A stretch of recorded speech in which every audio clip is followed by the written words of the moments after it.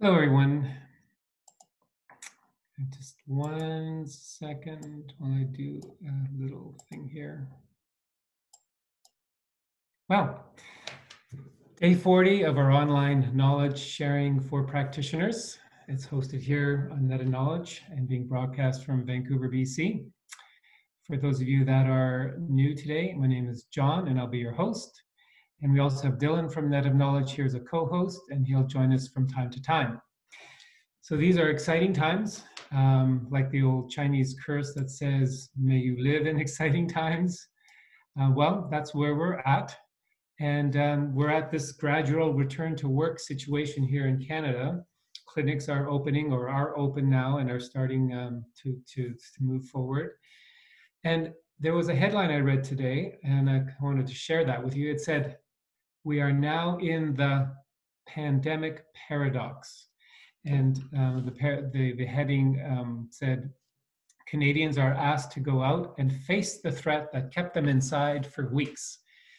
And so the article goes on to talk about, will people feel safe to overcome their fear and return to some form of regular life?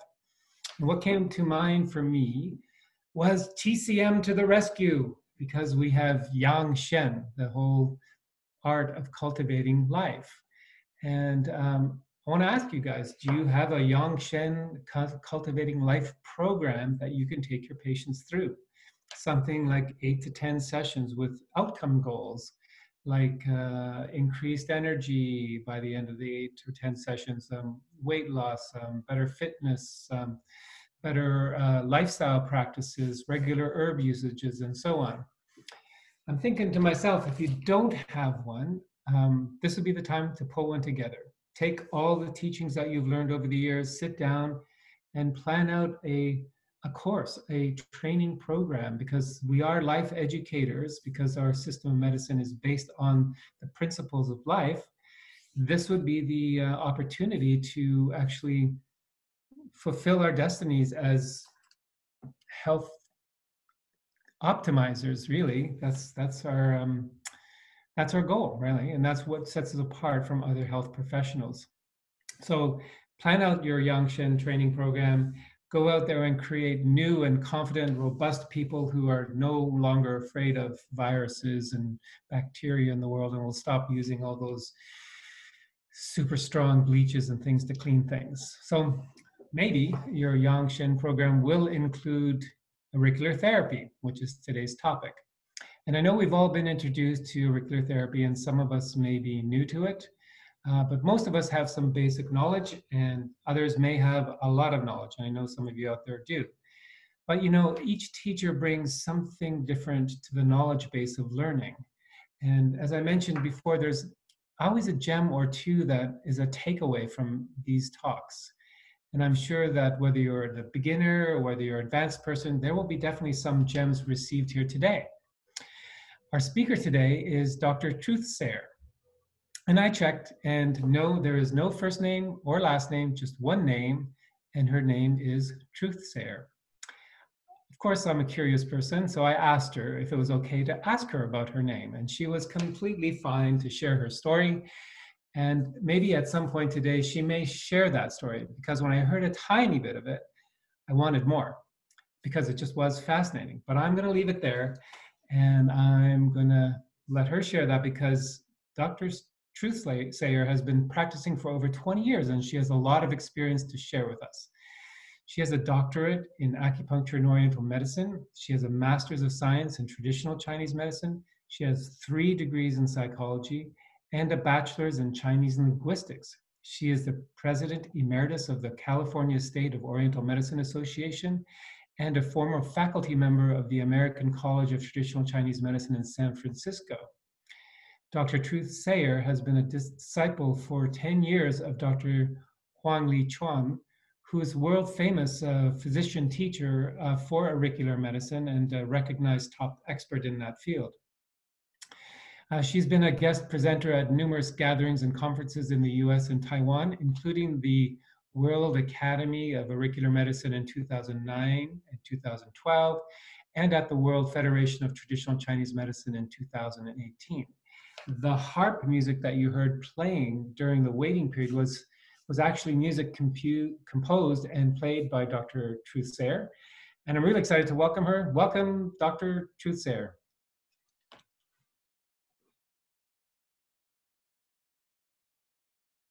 Mute.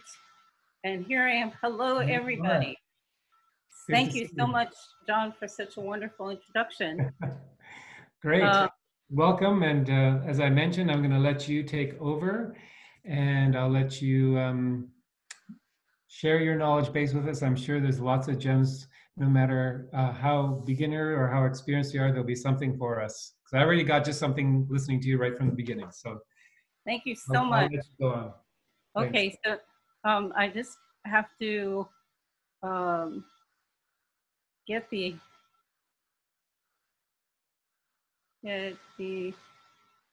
slideshow up. And there we go. And I hope that works and people can see that. And move this over. Okay, great. So, yeah, thank you for such a lovely introduction. I just have to say that I have never given a presentation to a screen before, and I know you're all out there, but I can't see you. And so it's a new experience for me, and I hope I don't come across flat as a pancake. So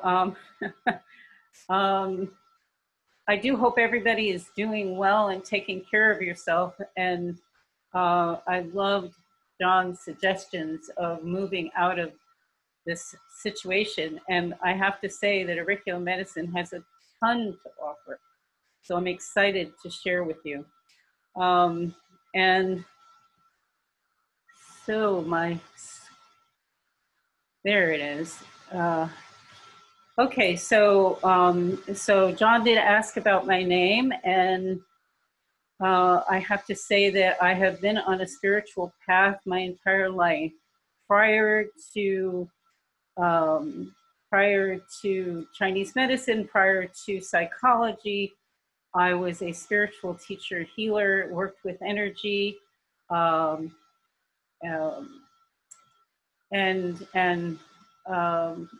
pursued my spiritual path. And along this path, I, in meditation, sometimes get suggestions on the next step of my path or something to learn, but I have a strong connection.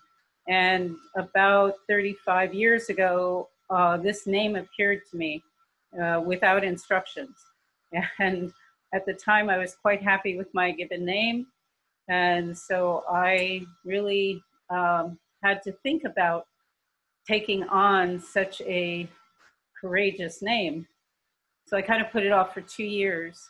And then I tried to take it on partially. I tried to just take it on in articles that I wrote as a pen name, which worked until answering machines came in. And then when answering machines came in and someone called, I didn't know if they were asking for myself or Truth Sayer. So I really had to either take the name on fully at that point or let it go. So I took it on fully. And all of the things I was afraid of, to take on this name, sticking out, all kinds of things that I was afraid of did not happen, really did not happen. And I really had amazing experiences with this name. And so I don't want to take up the lecture to say much more about it, but it is a profound part of my journey. And for anyone considering a spiritual name, of course, I'm going to encourage you. So I hope that satisfies some of the curiosity. As John was saying, I have a doctorate in Chinese medicine. My doctorate actually was the summation of what I call transcendental medicine. That is the medicine that I practice in my clinic. It's based on TCM. Excuse me, a little technical difficulty trying to move this or minimize it if I can. Okay, that minimized. No, I'm fine. I got it, it's fine.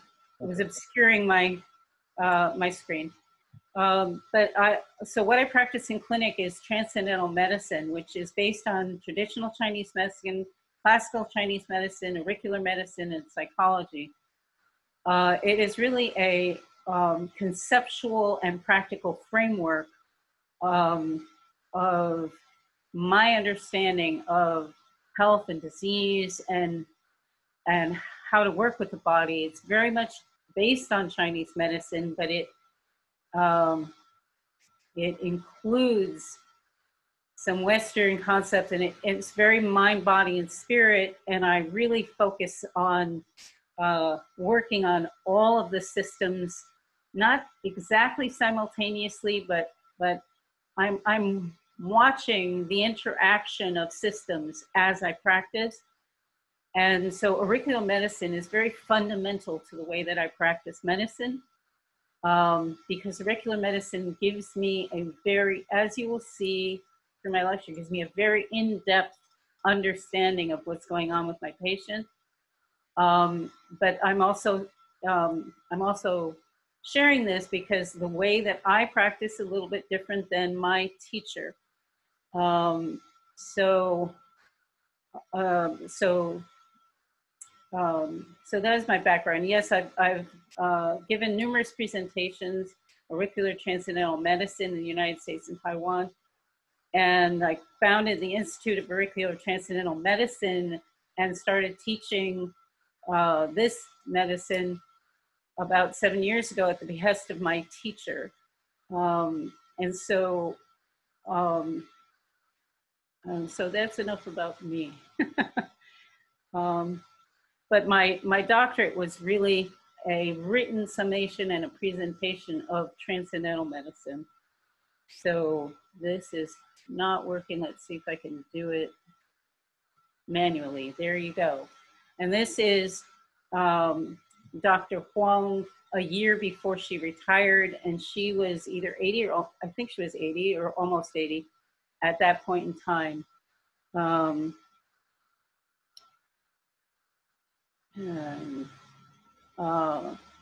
So to give you some background, a history of auricular medicine, I want to distinguish auricular medicine from ear acupuncture, which is what most of us in this field have some training in at least. And I'm going to call what we were trained in ear acupuncture. And ear acupuncture precedes the Neijing, but is referred to in the Neijing. And Dr. Xu Zuolin was my teacher's teacher. And at around that time, which was the late 50s, early 60s, China was a new country with a huge population and not enough doctors.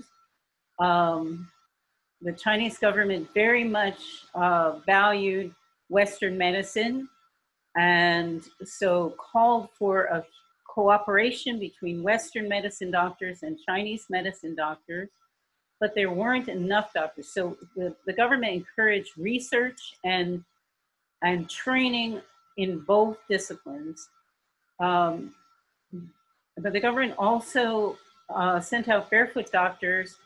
They were called such because they received some minimum training in both Western medicine and Chinese medicine, and particularly ear acupuncture, since it was less dangerous for people that didn't have in-depth training and very effective. And so they went out all over China. And they, at that time, a lot of Chinese medicine was not concentrated, centralized in schools. It was within family traditions passed down. It was within smaller schools passed down. So all of these people went out and gathered experiential information and gathered information that was out there and brought it back and just collected enormous amounts of information, which eventually developed into the Shanghai map, which is what we were all trained on. So, and then you have auricular therapy that was developing in Europe. I'll talk about that in a minute. And that's very much differentiated from auricular medicine, which was Dr. Huang Li-chun, who really put together diagnosis and treatment and organized it into a system of medicine. She was nominated by the World Health Organization as the top expert worldwide. And so she's called the mother of auricular medicine. And then myself, I practice auricular medicine within transcendental medicine. So my practice of it has, over a 10-year period, has really become my own version. But when I'm teaching Dr. Huang's material, I am trying to say clear and present her material.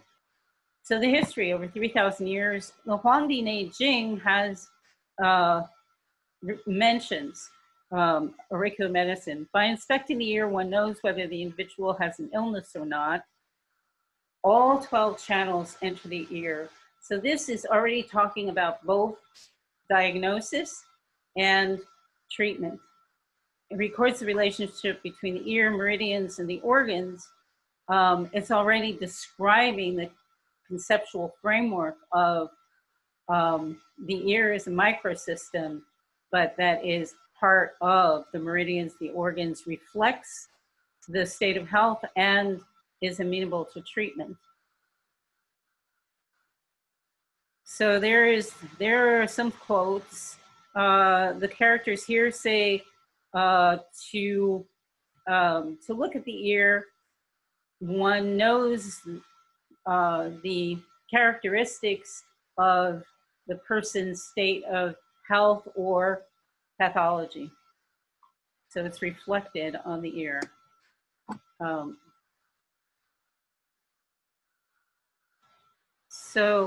And there were methods of treatment going back into ancient times that are documented. So needling the ear, also moxibustion on the ear, and blowing herbs into the ear, massaging the ear. So the history goes way back and is complex. This is a picture of Dr. Xu Zuolin. He devoted 40 years of his life to developing ear acupuncture, and Dr. Huang developed 45 years of her life. So Dr. Huang came from a Western medicine family. Her father was Doctor of Western medicine, and he taught anatomy and physiology. Everyone in her family is Western medically trained. She herself is a surgeon and an anesthesiologist. She was in the military, so she was the head of a hospital in the military. And then at one point she injured a finger and she couldn't operate.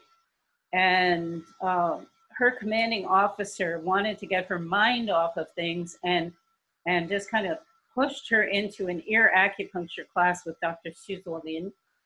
And Dr. Huang Li-chun, who had no Chinese medicine background, became really enthralled with the ear's microsystem and set about really studying Chinese medicine and studying ear acupuncture. So, and then she eventually was saying that she was treating 200 patients a day, which I can't even imagine. So she was practicing in the military.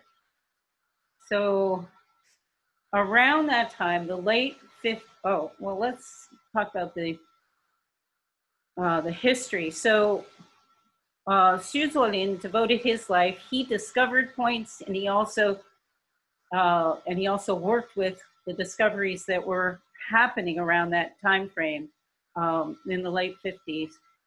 And so he discovered mental emotional points, vision points, reproductive points, anatomical points.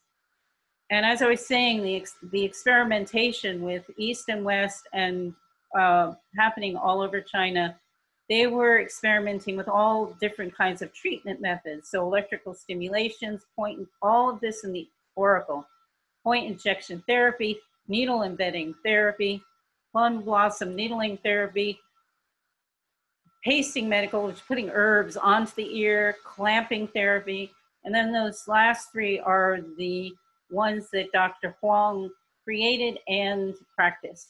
So Dr. Huang felt that needling, which she did do, but not as much. She believed it was too painful.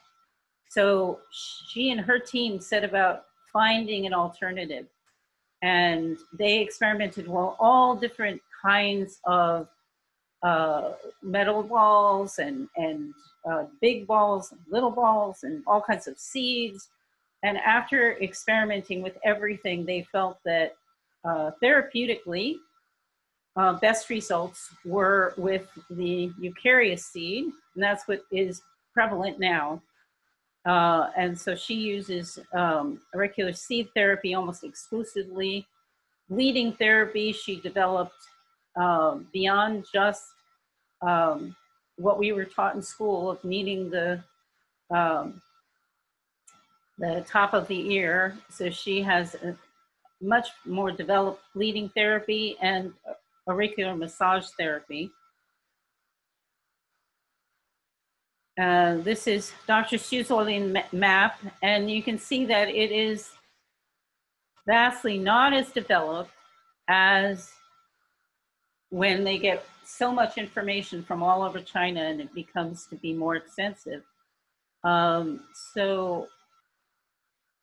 And from 59 to 2001, they were bringing back all of that information, writing research papers, having conventions, reporting it. So millions of patients involved in the research. Dr. Huang, being head of a hospital and being Western trained, conducted research on all of the points. So I have found the difference between her map and the Shanghai map to be really immense. There are points in common, but Dr. Huang's map is very exact and very accurate and very dependable. And the reason for that is that each point, in terms of function and efficacy, she has over 500 cases documenting each point. It's really tremendous. So this is the Shanghai map that we are all familiar with. There is a lot that is in common with Dr. Huang's map, but then there are also huge differences. And one of the differences is that the Shanghai map doesn't even use the posterior of the ear. Dr. Huang has developed the posterior of the ear, and the use of it is quite extensive. So,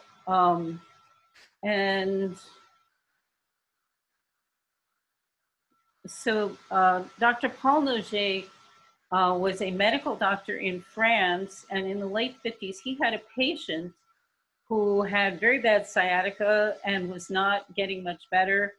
And then that patient disappeared for a while, came back, and no more sciatic pain, came back for some other issue.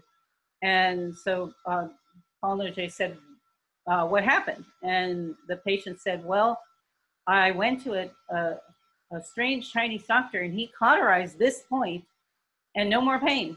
So that intrigued Dr. Noget, and he had a Chinese medicine, an acupuncturist friend, and decided to learn ear acupuncture from this friend. And as he was learning it, he was trying to figure out, a sort of a system and a method for understanding it and for it making sense to him. And so he came up with the idea, based on where the points were all located, to think of it as an inverted fetus. And that, for those of us that practice Chinese medicine, is one of his great contributions. Very, very, very useful contribution. but and this is his map, which is very, he created his own map, which is very different, and he used the pulse to help him find accuracy, not the Chinese medicine pulse, but just your regular pulse. And then he created something called phases, so the whole maps would shift depending on stage of illness. It's been a while since I looked at it, but that's an idea. It's very popular in Europe. And he passed away, but his son is still teaching. It's still popular, mostly in Europe. It's very different. It's based on Western medicine, and it's very, very different. So Dr. Huang Li Chun, who I've told you about, she directed the research. She collected so much of this information about diagnosis and treatment. She contributed her own research of many points, and organized all of this material into a system that's systematized, and the depth is so sophisticated that it's kind of mind-boggling. So this is her contribution. On the backs of all the doctors and in China that contributed, and thank God for the movement at that time of joining Western and Chinese medicine. So, so I think I covered this. She systematized the map. She then went and taught around the world. She treated presidents. She treated the president of Italy, and he gave her a reward. She treated, he wanted to build her a school in Italy, but she declined. She treated Fidel Castro, the president of Cuba, and was sent by China to establish a school in Cuba, which she did. And for Chinese medicine and acupuncture, and also for auricular medicine, she's taught all over the world. If, you know, the reason why my Chinese is important is because really to master this medicine, you had to speak fluent Chinese, because her lectures were in Chinese. She reads and writes, but she couldn't lecture in English. If she had been able to, she would have many, many years ago been exceedingly famous in the English-speaking world. But anyways, she taught all over the world. So the difference between ear acupuncture and auricular medicine. So ear acupuncture has approximately 90 points, and auricular medicine has approximately 210. The posterior of the ear is not used in ear acupuncture, and there's extensive use in auricular medicine. Ear acupuncture is treatment only. Auricular medicine has complex, it's really comprehensive diagnosis. And that diagnosis really is not only important for diagnosis, but it's important for treatment, because the more accurate your diagnosis, the more successful your treatment will be. So ear acupuncture is very simple classification. Auricular medicine is very systematic classification, and you'll see a little bit more as I go on. Ear acupuncture has stimulation for treatment, but auricular medicine has other skilled techniques in addition. Ear acupuncture really considers the ear as extra points. So you do a treatment, you might add a few ear points as extra points. But auricular medicine is a complete and powerful system of medicine. You can learn auricular medicine and practice nothing but auricular medicine, and open a practice and see the whole range of patients that any of us would see in our practice with wonderful results. So for both diagnosis and treatment, it's extremely powerful. So auricular medicine, oh, and the other thing I didn't put there, but the other thing is that auricular medicine also is very amenable to melding Western medicine and Chinese medicine. And in our world today, that is very useful. So, so diagnosis by examining the auricle, treatment by stimulation of acupuncture points on the auricle. So, and I think I'm repeating, but let's repeat. Complete system of medicine, diagnosis and treatment. Real integrative medicine combines TCM Western medicine. It's the Western medicine that it combines. So anatomy, physiology, it really combines as much as you know, but for basics, it combines embryology, it combines endocrinology, it uses neurology, and fluidism. I hope I haven't forgotten one. So the more that you have, the richer your diagnosis and treatment in terms of Western medicine. It combines TCM because all of the meridians go to the ear. And so you're not only using localized points on the ear, but you're using the meridian system as well. And you're using all of TCM understanding of health and illness and pathology and how that works. So your results are dependent on how thoroughly you understand both of these medicines. But you could use it only with TCM, you could use it only with Western, but it would be a shadow of itself. It's based on the microsystem of the auricle. That is so important because really, once you have mastered this medicine, when you're doing a diagnosis, you're literally seeing the body on the ear, and like an X-ray machine. But you're seeing within the body. You're seeing the person's state of health right before you, as it is before you, and you can access every part of the body on the ear. It's quite phenomenal that way. So uses two systems within the body, neurological and meridian systems. And auricular medicine is very sophisticated due to all of that research. So the foot is a microsystem, but it's not very developed.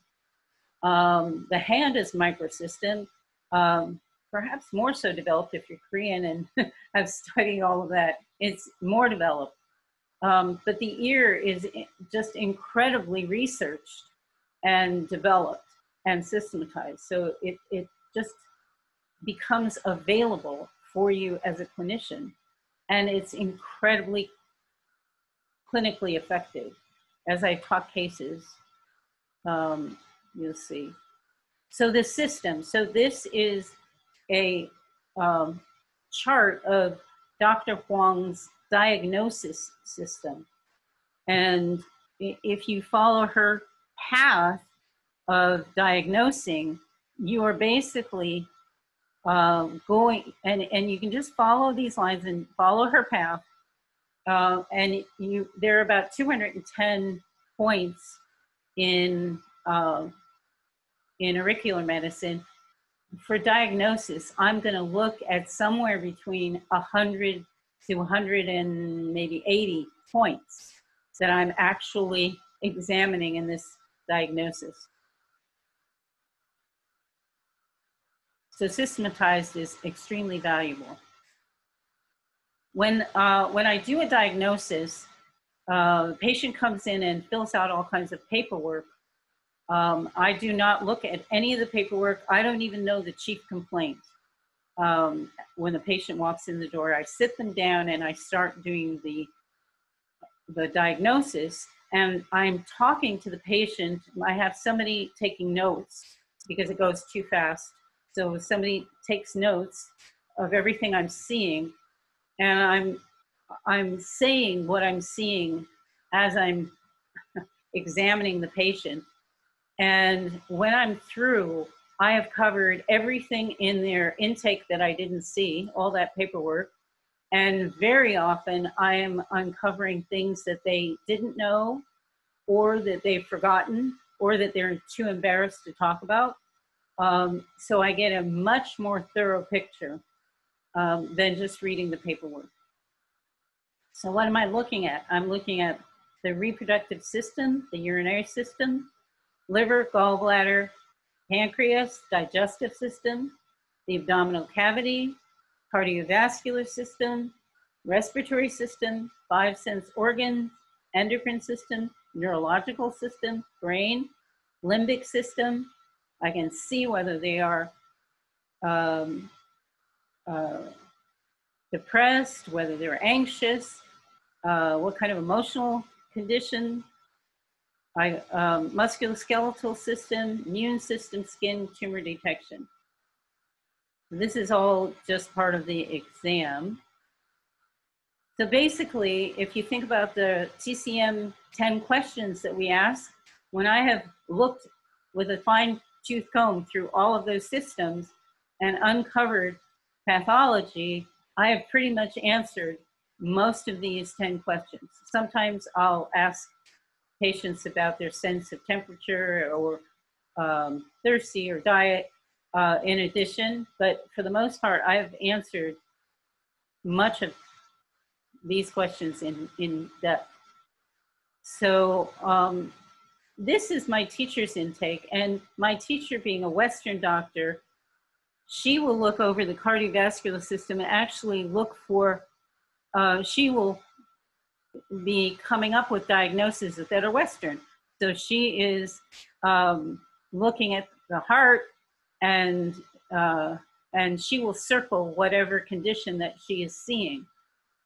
Since I am not a Western doctor, I do a very thorough intake on all the systems, but I'm not going to be coming up with Western diagnosis. So my intake is a little bit different, but this is her intake. She goes over in depth and every system, and then she will look at the TCM, she'll look tongue, she'll take pulse, and she'll come up with TCM. So that is her system. So how, when I'm looking at a patient, what am I looking at? How am I being able to diagnose disease? Very much like the tongue, visual detection, we're looking for morphological changes. We're looking at the size, the shape, texture, color, skin changes. I'm also using an instrument, and I am feeling for any irregularities. But yes, irregular nodules, growths, depressions, hardness, softness, density, texture, and all of that means something. Just like with tongue diagnosis, just a lot more detail. And also machine detection, there's the instrument I'm using also will pick up degrees of electrical discharge. That gives me additional information, and tenderness. And, in the beginning, you ask the patient how tender this is, and the patient is participating in the exam that way. At this point, I am mostly knowing how tender it is for the patient as I'm working. And then you're comparing it with your training and experience to normal and pathological oracles. So that is how it works. So I can't give an in-depth lecture, but just as examples, you can see color differences on this oracle. So this is a deeper color. This is quite a reddened area. This is perhaps sort of normal looking, looks similar to that. This area here looks kind of pale. This area here looks kind of pale. This area here may be normal, maybe a little pale. This area here is a little red as well. So, so that just gives an indication of color. if you look at this helix and compare it with the next one I'm showing you, this one seems full, and if I were feeling this patient, it would be nice and soft and not too soft, but healthy. And then you look at this next auricle and it's very thin into this area where it's disappearing. So those are the kinds of differences. And if you look at this patient, you notice that there is a groove here. So that is something to be noted. There's a vein right here that is almost slightly purplish. And then there are micro veins. My pointer went away. The micro veins in this area. So those are things that we would look at. This patient has a longevity ear. So what's the longevity ear? If you look at this patient's face, the ear is large and the lobe is large. If you look at here, this is quite a large lobe proportionately with this patient. And up, back again. Ooh. Oh. Oh. Sorry, folks. Can you just click on your keyboard? It's just going forward, it won't go back. Forward. So the left and the right arrow keys, can you click on your keyboard? The keyboard is not working at, oh, now it's working. Oh, that's delightful. The keyboard is not working. I can now have better control over it. Thank you so much, Dylan. Yeah. Okay, so this, okay, so there you can see in proportion to the person's face that they have quite a large ear and quite a large earlobe. This person is in her late 80s, and she had the vivaciousness and the chi, the energy of somebody probably in her 40s or early 50s anyway. And she looked visually like somebody in her 60s, but she was in her late 80s. I mean, so it's just, auricular medicine is quite amazing. So then this is another longevity ear. We don't have the whole face, but if you saw the whole face, it's a larger ear and a larger lobe, looking like, if you look at Chinese statues of Buddha or Kuan Yin, you will see that the ear is rather large because it's longevity ear. So, you know, there are things about auricular medicine that have been in the culture for thousands of years. This is a patient of mine, and interesting why diagnosis is so useful to me. So you see this red area right here. This is the chest area. So this patient was here for early onset dementia and that day for neck pain, headache pain, so on. But I noticed this was an ongoing patient. I noticed the red area, and you know, this patient is an Alzheimer's patient. She would not necessarily communicate discomfort to me.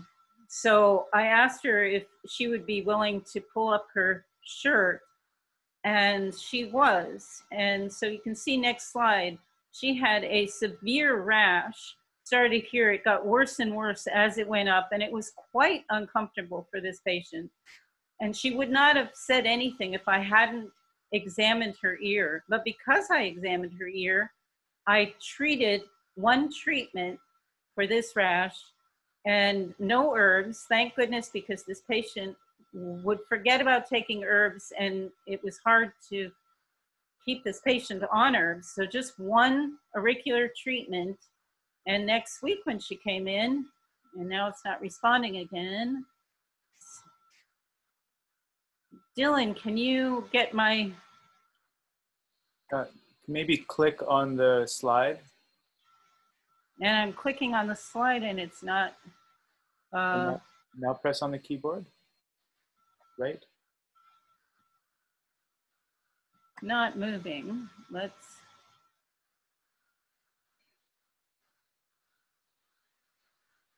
and I can't find my pointer. Whoops. Looks like it's frozen. Why don't you just... Let's... Go. Just scroll down on the left to the slide that you were just at. Can you see? We can actually see your... I can see it, but I can't get my cursor to function. My cursor is irretrievable. It is not. Oh. Cursor has disappeared. Are you using a mouse? Cursor is back. Okay. Yeah, just go to the left instead of starting the slideshow. Just find where you were. Down. It'll be faster. Yeah. It is. Cursor keeps disappearing. Let's see if I can. Do you have a mouse plugged in? Yeah, I'm clicking the mouse and it is responding or not responding. It might, maybe just unplug it and use the touchpad on your computer. Same thing, cannot retrieve the cursor.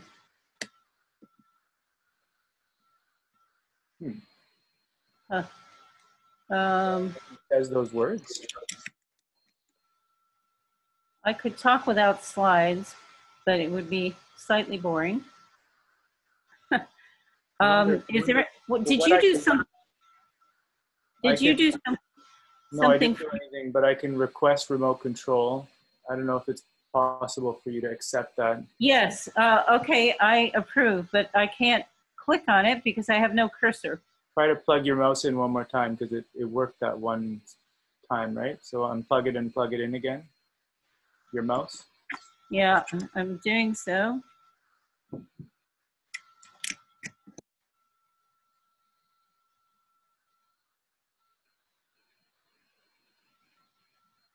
Approved. Got it. Okay. So just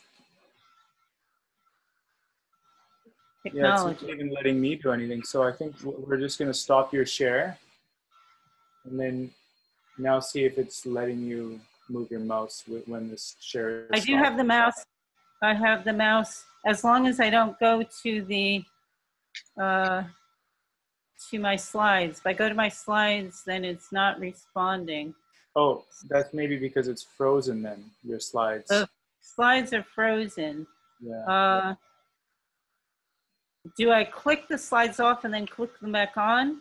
See if you can quit that and then open it up again. Maybe that is what I should do. Yes, I will click this. If I can get to it, I will click the slides off and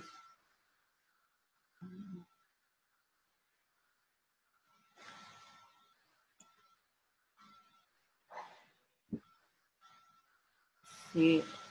So sorry for this, and try to get it back up again.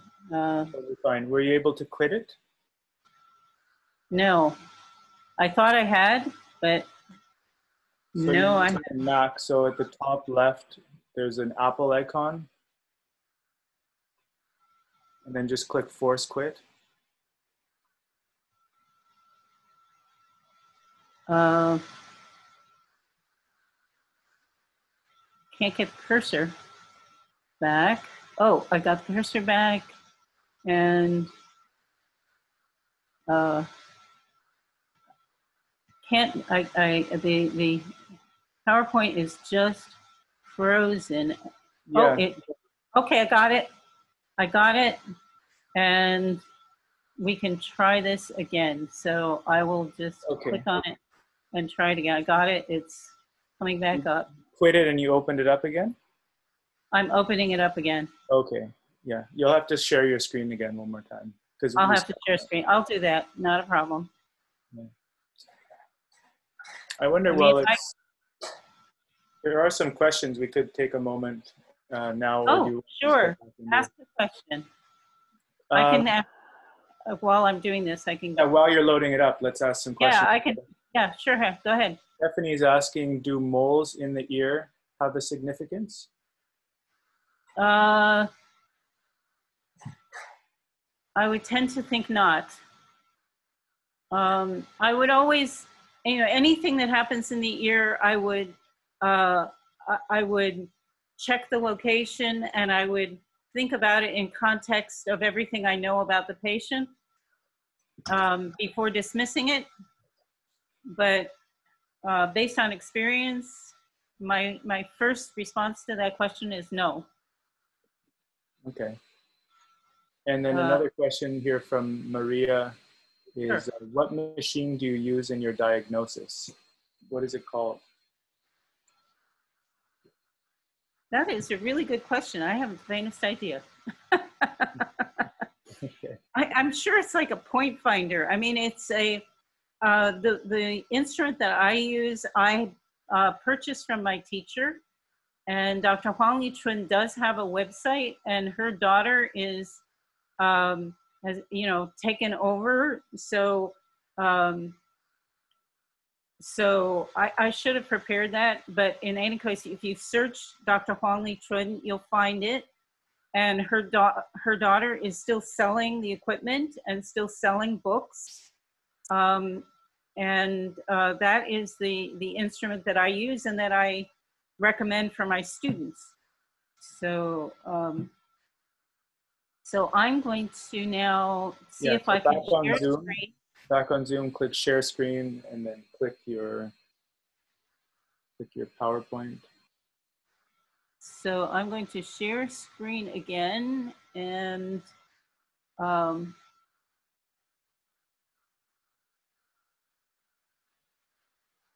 it has now PowerPoint and PowerPoint recovered. It shouldn't make a difference. Just click. Shouldn't make a difference. Great. Okay. Just click recovered, I guess. Oh, I clicked. That's fine. That's fine. Yeah. So now you can find your slide. So there are two versions. Maybe that was the problem. But in any case, I will just click slideshow, and we'll be back in business. And now my board is working, which is so much better than the pointer anyway. And so back to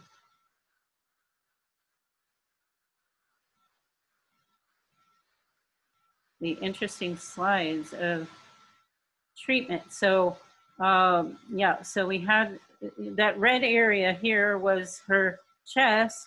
She pulled it up. She had this really uncomfortable rash.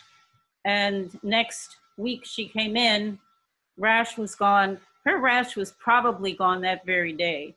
But in any case, next week she came in, her rash was gone, and she was much more comfortable. So that's one reason among so many others that diagnosis is important for me, because my patient might not be able to talk to me.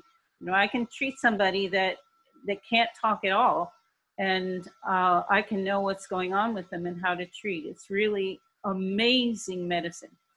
So this next slide is showing morphological change. So let me see if I have my cursor. My cursor, oh, there it is. Okay, so this area right here is the spine. And you can see that it's swollen, maybe with no experience, you don't know, but it also looks like there's a ridge here and a ridge here and a ridge here. My cursor's disappeared, but that is you can see severe osteoarthritis of the spine. And so it really reflects. It reminds me of a patient I had with severe bone cancer that was like that, only it was more purplish, very similar. So here, just to show location, so this is varicose veins of the leg, and this is the leg location on the ear, and it is swollen, and you have purple vascular purple swelling on the location of the leg. This is why Dr. Huang's map is so invaluable, because it's so accurate. This is a patient with a tumor on her cheek, and which you can see the tumor. And then her earlobe, this area is the cheek area on the auricle, and you can see the corresponding swelling. So the benefits of diagnosis. You have immediate results, obviously. Patient comes in that hour and a half to 2 hours, I am telling them everything that's going on. They don't have to wait. They get to hear the results right there.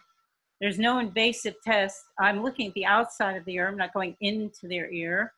No expensive tests, eliminates toxic exposure. It allows indirect access to inaccessible or inconveniently accessible body parts. So I'd have patients with huge anxiety and some musculoskeletal pain, usually accompanies anxiety. And so I'm doing the intake, and I'm noting that there is pain and sort of inflammation, strain of a ligament in his private parts, let's say. But I could know exactly where. And, you know, this is something that patients are not necessarily going to feel comfortable telling you, especially they've never even met you. But because I found it in the exam and mentioned it, patient was very grateful, and one treatment resolved the pain. And he said, yes, I was bike riding and injured myself. And, you know, I was able to detect it and treat it and resolve it in one treatment. So that is the part of the magic. It's very precise. I can say, you know, if I detect a knee problem, I can tell if it is medial, lateral, superior, posterior. So I can get very, very precise, which is really helpful in treatment. You know, diagnosis can be more precise, then treatment can be more precise. It provides detailed, reliable patient history, often forgotten or unknown to the patient. You know, patients will sometimes contradict me. You know, I'll say, you had a car accident, or you had some kind of accident a long time ago that is not completely healed. Oh no, never had an injury to that area. And then I see them next time or the time after, they say, you know, you told me I had an accident. Yeah, I was talking to my mother, and she said that when I was 3 or whatever it was, I fell down and hit my head or whatever it was. And but my having that information, if it's on the ear, it's pertinent. You know, the person could have had an accident and it's not showing on the ear, and that's because it's no longer pertinent. It's healed up, it's irrelevant. But when it's on the ear, it's pertinent, and it's pertinent to me because I want all the information possible, give them the best results possible. With auricular diagnosis, we can diagnose disease in early stages, sometimes years before symptoms appear or tests able to detect. So it enables real preventive medicine. So for instance, I had a patient came to me that was just visiting the area, and I found high blood pressure that she didn't know she had. I found some other things, but I also was concerned about something with both the liver and the kidney, and concerned enough that I said to her, please, when you go back, have your doctor do a thorough exam. And she didn't.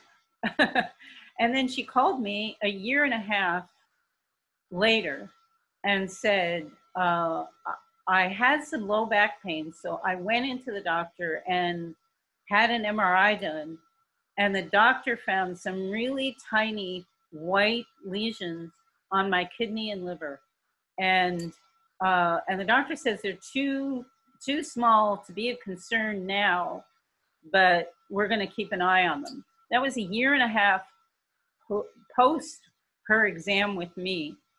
So not only she didn't have symptoms, but it was probably before it would have shown up on a test. But that's how sensitive the ear is. So, you know, so that means if I have the trust of my patients, and I do, if I uncover something that I don't have to have a Western diagnosis, I don't have to give it a name, But if I'm concerned, I can start treatment and resolve before it ever develops into something. That's real preventive medicine. And also it creates a baseline. So not only for me, but for the patient, the way that I work. So if I'm examining and I'm finding, I mean, even if I'm treating endocrine system, let's say that the thyroid is very, very tender.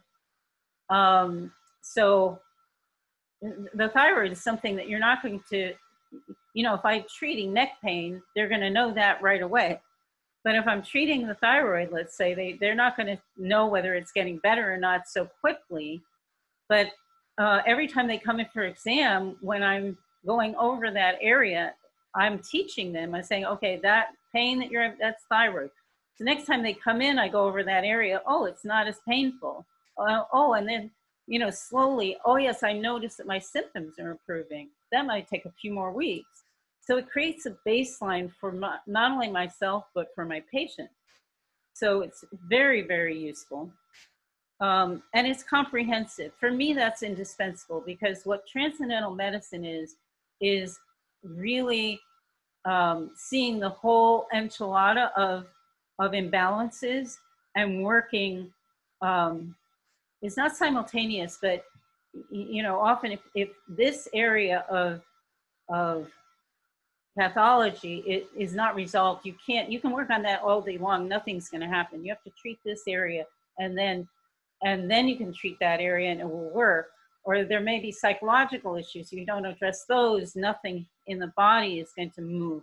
So, transcendental medicine really wants to go to the depth, which is what the Neijing says. You have to go to spirit level, the depth, to get fundamental shift. You have to create a shift in consciousness. But I have to also work all the parts. So auricular medicine allows me to see the full picture and how they interact. It's really amazing medicine. That is Dr. Huang's map. I don't have a flat representation. That's her map. Auricular medicine treatment benefits, immediate results. Next slide, I'm going to talk about a lot of immediate results, both immediate and ongoing efficacy. So it isn't just it is a magic show, but it isn't just a magic show. It also is ongoing efficacy, very precise, inconvenient body parts, both neurological and meridian systems access and patient participation. So they participate because they can feel the difference on the ear, because I'm teaching them, but also with ear seeds, they press them and they can feel the difference. They can feel it as they're working with it. So you get better patient participation. My teacher, one of her classes, asked us to make a list of 1 treatment wonders.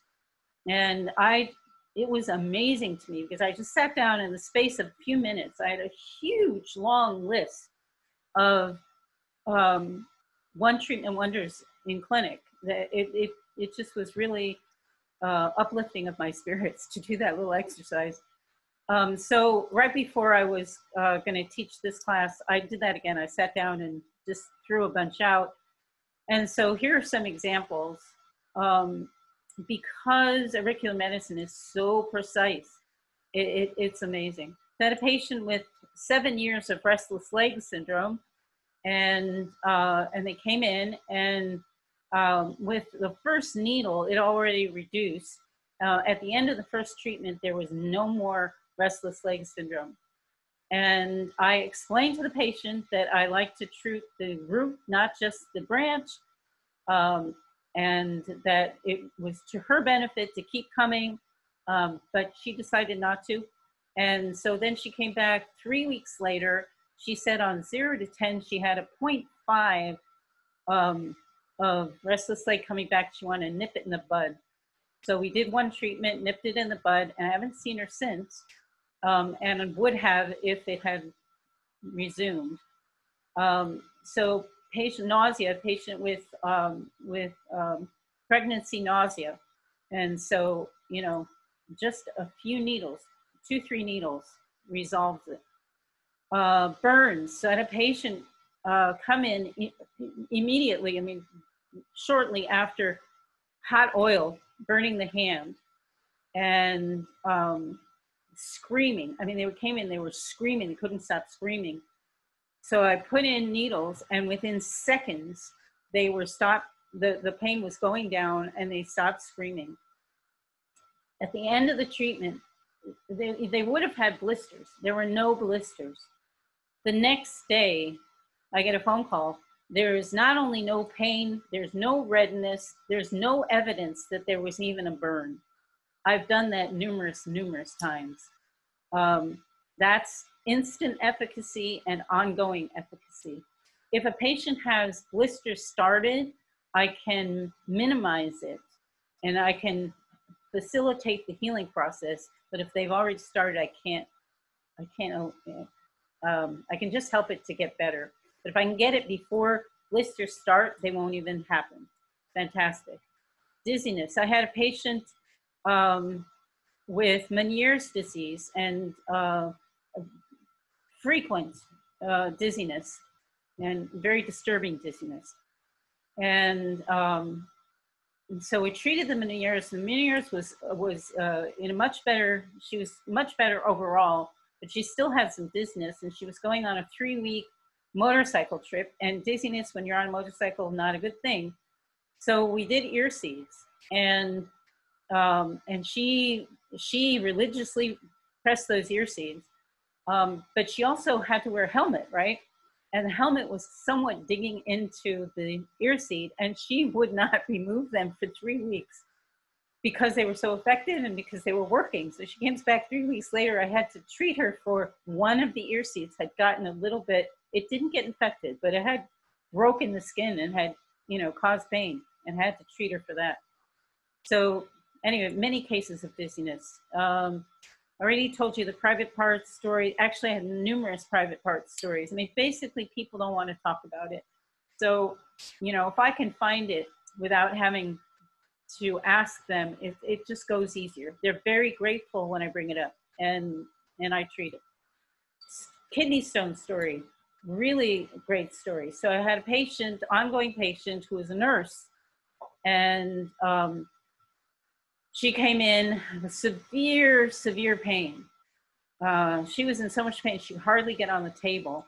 And she said that she had gone to her physician first. She's a nurse, so she was gone to work, but she couldn't work. She was in too much pain. And her doctor had ruled out everything else and said that it was just simple low back pain and go to your acupuncturist. So she came to me. If I did not do diagnosis and followed what the patient had told me, then I would have treated low back pain, and that would have been wrong in this case. Because I do ear diagnosis, and I don't want to treat the wrong thing, so I did ear diagnosis, and I found that she had kidney stones, and so I did not treat for low back pain.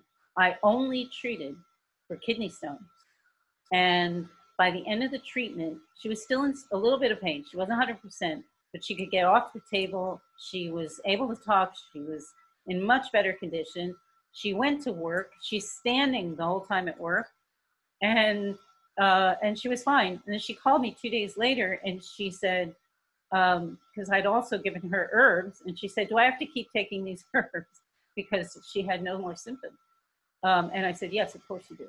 And she did, and she was an ongoing patient, so she would have called back if there was any problem, no problems. And that was one treatment. All of these are one treatment. Musculoskeletal pain, there's too many stories that I could tell you. I mean, just countless stories of patients that, you know, that go from a frozen shoulder where they can't even move to not only being out of pain, but being able to raise their arm up freely. I mean, just numerous stories. I had neuropathy. I had a patient, and this was when I was still a student. I had a patient with 10 years of neuropathy in her fingers, and I gave one treatment, and I got a call from the clinic saying that she insisted that I be called and told because she was so happy that her neuropathy was completely gone. And and that was when I was still a student. Any kind of swelling on the face, tooth swelling, knee from operations or accidents, resolves quickly. Rashes, I told you one story, but I have numerous stories of different kinds of rashes that resolve. Nightmares is kind of a little odd, but I had a patient with years of nightmares, one treatment resolved. Kind of an odd thing. TMJ, I didn't put it down, but TMJ oftentimes responds very quickly. Toothache was my teacher. So we were, my teacher would come and teach numerous times a year to the United States.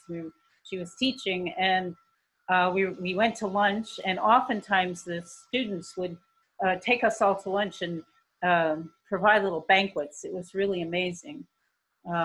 I really miss all of that, I have to say. But anyway, so we were at one of these little banquets, and my teacher had made an appointment with a dentist because she was in so much tooth pain, and she was in so much pain she wasn't eating. And if she went to the dentist, she was going to miss the class in the afternoon.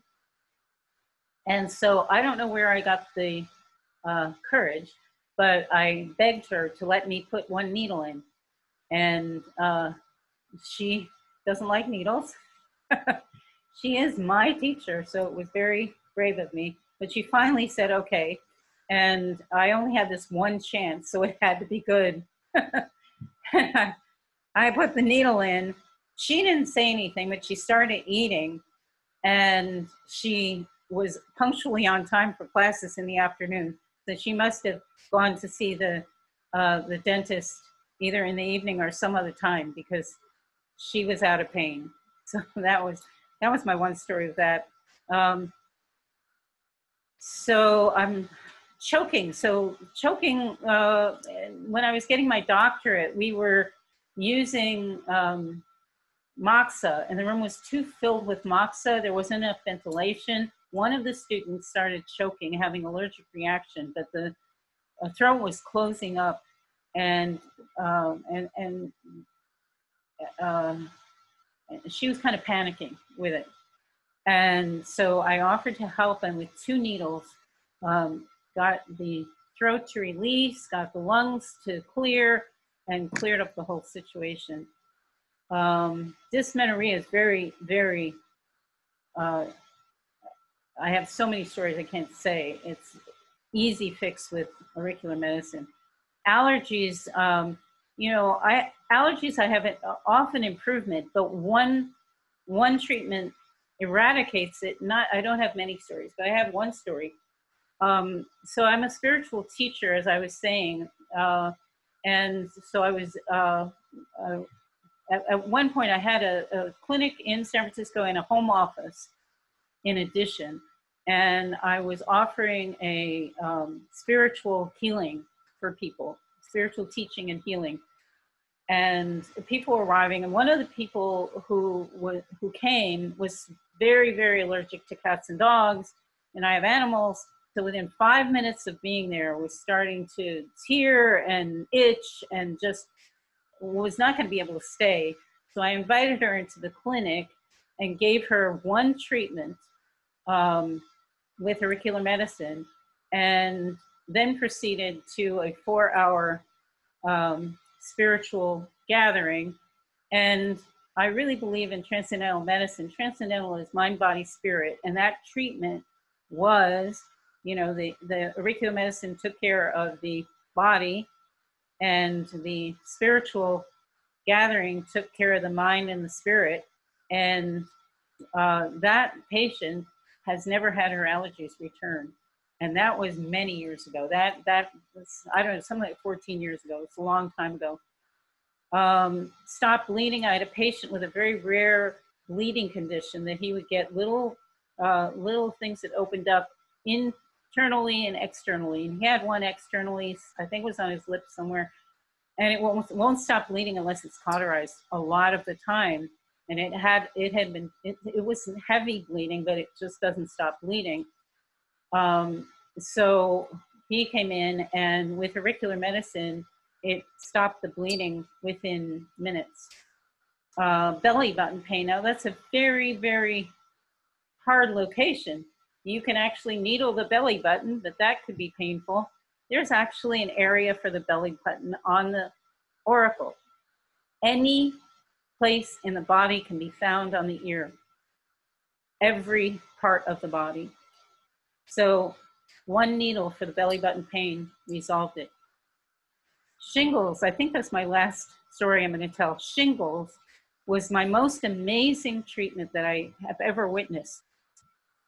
I had a patient with a shingles outbreak on the face, and there were lines that were almost black. They were dark purple, going on the face this way, lines, and then there was a blister, a very big blister at the edge of the mouth, and the person's face was almost black. It was grayish black, and the person was just in a lot of pain.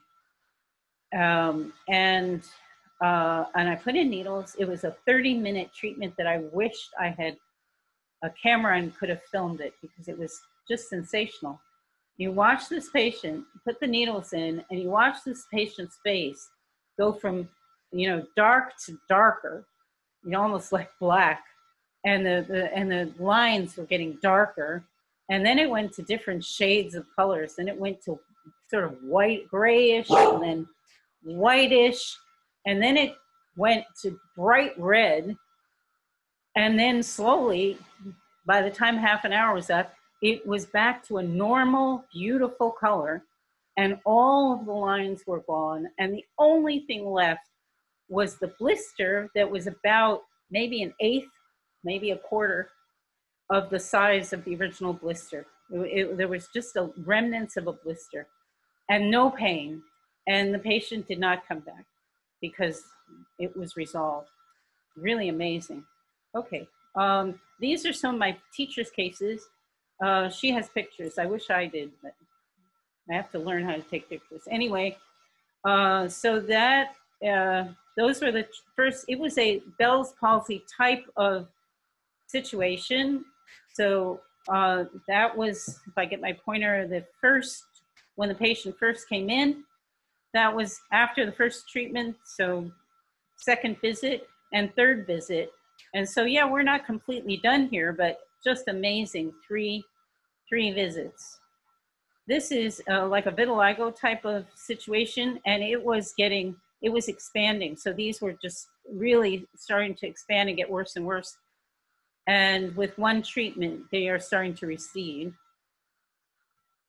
And this is, I don't really know what kind of skin disease, but visually it's very impressive. One treatment and it's moving down. And I don't know how many treatments more before it completely resolved. So, I'm at the end of my discussion. So my transcendental medicine is my conceptual framework. As I said, it goes to the root of disease with the goal of achieving a transformation of consciousness. So I educate my patients as I'm working with them. I work with mind, body, and spirit. And I'm working with the interaction of all of the systems of the body. So my intake has to be extremely comprehensive, as I've said before. And I'm going to share a little bit more of a case. So this is my last case. A female in her 60s, overweight, extremely fatigued, depressed, eyes dull, head down. Her chief complaint past week was stomach flu, nausea, alternative chills and heat. Not a fever, just a sensation of flushed, extreme fatigue. Last 3 days having a migraine, and today her headache was 6 out of 10. So my short auricular exam, these are what I found on a short exam. Hypothyroid, erratic blood pressure, chronic sinus, postnasal drip, chronic adrenal activation, limbic system was very overactive. Nervous system was hyperactive. Musculoskeletal, chronic neck and shoulder tension and remnants of 2 previous motor vehicle accidents. Frontal temporal headache. Digestive tract entirely inflamed. That was all found from the auricular exam without talking. So my TCM diagnosis, Shaoyang condition affecting middle lower jowl, liver qi stagnation adding to deficiency heat, liver yang rising, excess damp, spleen and kidney qi deficiency, headache, and Shen disturbance. So my treatment, auricular treatment, I address the entire digestive tract from large intestine to the mouth to reduce the inflammation. Address liver, spleen, gallbladder, lungs, and kidney. Address the nervous system, frontal and temporal headache, the neck reduced, eliminated neck and shoulder pain, regulated endocrine system, and treated sinus. So very comprehensive, complex treatment that one can do with auricular medicine. So that's another reason that I like it.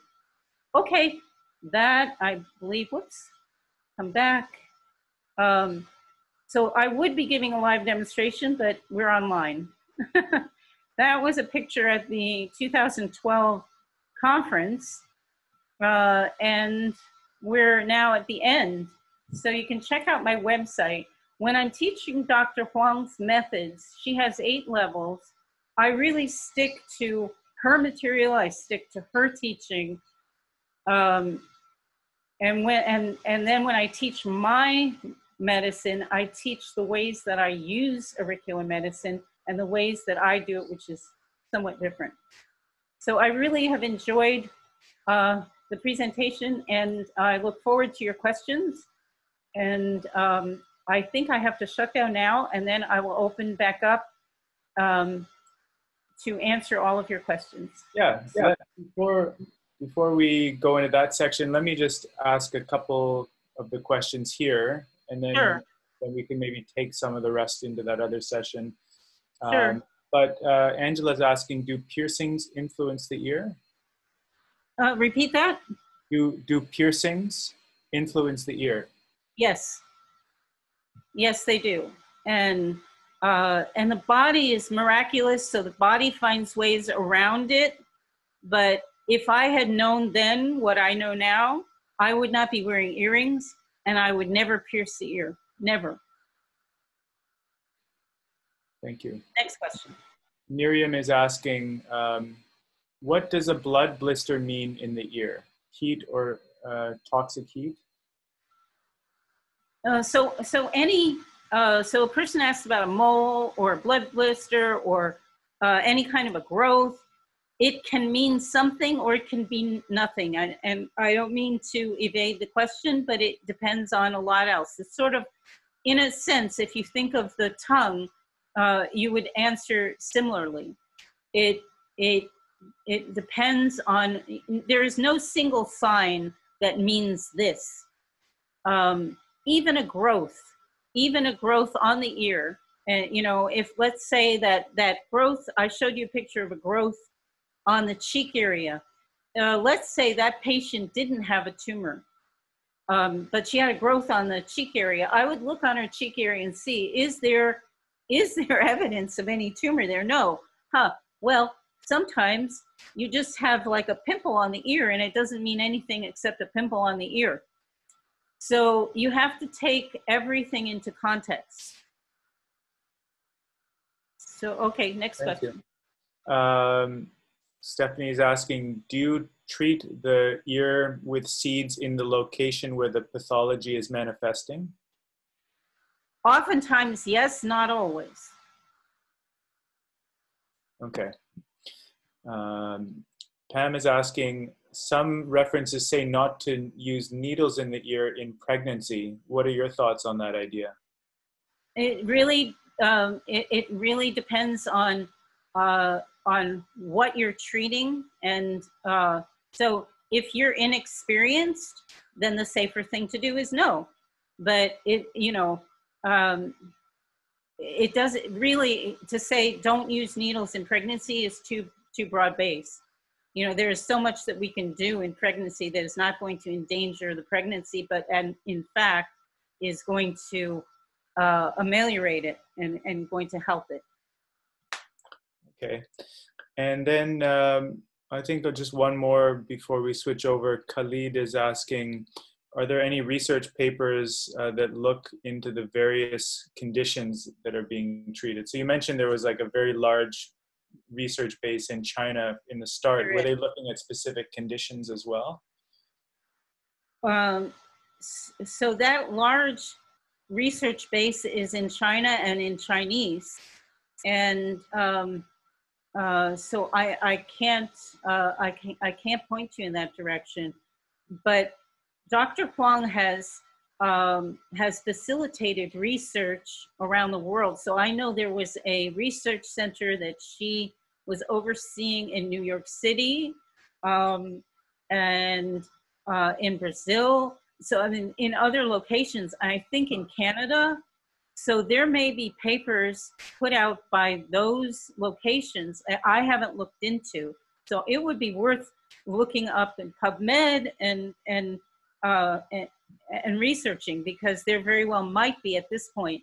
At the conferences that I attended, there were doctors from all over the world, and the majority of them are MDs who are also TCM practitioners. So many of them did publish papers. So yeah, I would look into it. At the conference, there were papers on using auricular medicine for kidney function and reducing dialysis use. There were papers on using auricular diagnosis to diagnose pancreatic cancer early, so that there was, you know, if you don't get it early, it usually is a death sentence. And by being able to diagnose it early, you can save people's lives. So those are papers that were published in Western medicine journals, I believe, in Taiwan. So I believe it's very much worth the search. Great. Well, let's just, I'm just going to stop your screen share there. Okay. And I just want to say that, you know, many people are saying thank you in the chat. I'll share those with you afterwards. And it was a very nice introduction. And I think you left a lot of people wanting to learn a lot more about this. So, you know, it's time to get those courses up that we were talking about. And for those of you who would like to find out when Truthsayer releases some courses on Net of Knowledge or has another event, you can tune into her notifications by clicking on My Teachers in your Net of Knowledge account, scrolling down to Truthsayer, and there's an option on that page to switch on your notifications. So we'll all switch over to the after gathering now. For those of you who haven't been in there, you just need to leave this meeting. So I have to find the link and then switch over now, right? Yeah. So I'm going to keep meeting.